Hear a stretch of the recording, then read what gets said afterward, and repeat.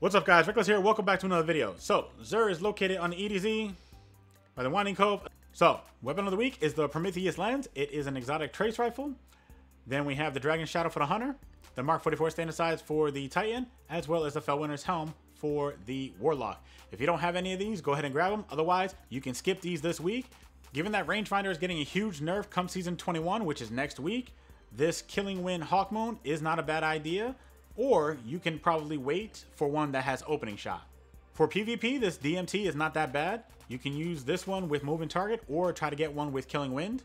If you don't have an exotic cipher, go ahead and pick up this exotic cipher quest and complete it before the reset, because you will need this for tier 2 exotic armor crafting come season 21. All the legendary weapons for this week, trash. If you want a good PvE role for the Warlock that focuses on resilience instead of recovery, go ahead and pick up this chest piece.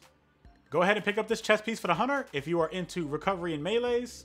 And this leg armor for the Titan is pretty decent. And that, my friend, brings us to the end. If you're new here, feel free to subscribe to my channel, like and share the video if you enjoyed it, and I will see you guys in the next one. Hey you, watch these videos too. I know you like them. Go.